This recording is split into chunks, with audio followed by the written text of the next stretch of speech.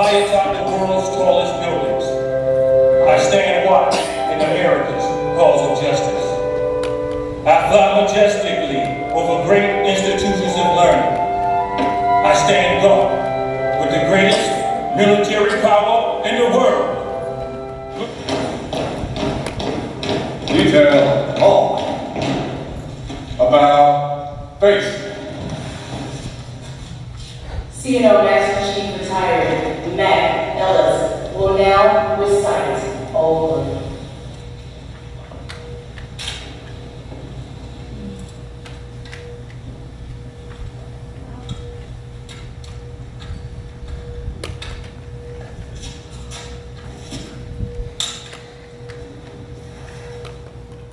I am the flag of the United States of America, and my name is Old Blue.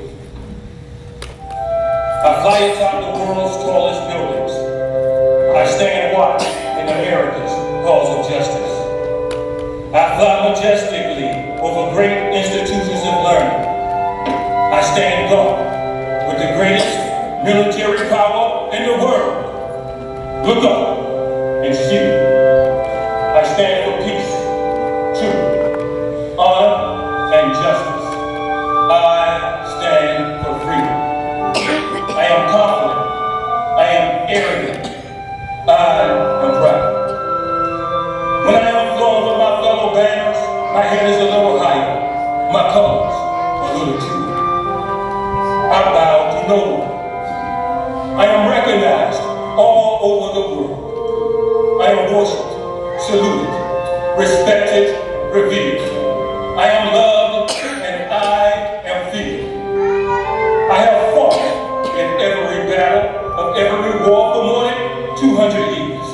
Gettysburg, Shiloh, Appomattox, San Juan Hill, the trenches of France, the Argonne Forest, Anzio, Rome, the beaches of Normandy, the jungles of Guam, Okinawa, Tara, Korea, Vietnam, the Persian Gulf, Afghanistan, and a score of other places long forgotten by all, except by those who were there with me. I was there. I led my sailors and Marines. I followed them. I watched over them. They loved me. I was on a small hill in Iwo Jima. I was battle-worn and tired, but my sailors and Marines cheered me. I was proud. I was at Ground Zero in New York City on September 11th as cowardly fanatics attacked America. I was raised from the ashes of once proud buildings by the Reliant fighters, heroes who risked their lives to save others, showing all that America, although bloody, will never be beaten. Those who would destroy me cannot win, for I am the symbol of freedom, of one nation, under God, indivisible, with liberty and justice for all. I have been soiled, burned, torn, and trampled on the streets of my own country. And when it is done by those whom I have served with in battle, it hurts. But I shall overcome, for I am strong. I have slipped the surely bonds of earth, and from my vantage point on the moon, I stand watch over the uncharted new frontiers of space. I have been a silent witness of all of America's finest hours, but my finest hour comes when I am torn into strips and used as bandages for my wounded comrades on the field of battle. When I fly, have plans to honor my soldiers, my sailors, my airmen, and my Marines. And when I lie in the trembling arms of a grieving mother at the grave site of her fallen son or daughter, I am proud. My name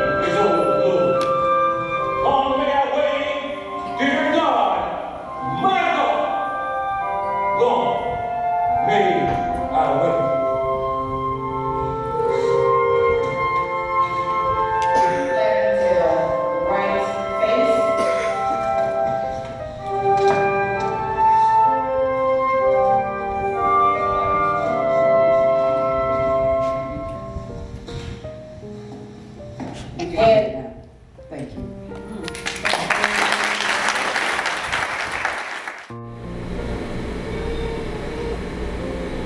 Thank you, sir, for your service.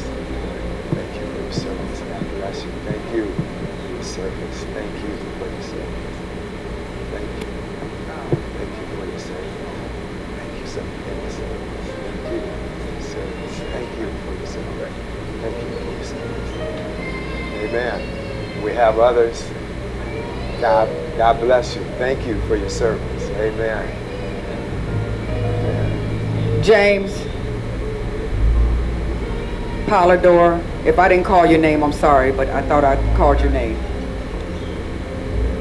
Okay, so they're asking if you all can say your names and Good evening, Mount Moriah.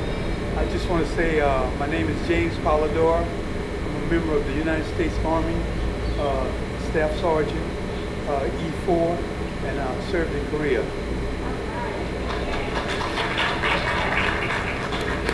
My name is Alfred Collins, Staff Sergeant, United States Marines, served in Vietnam.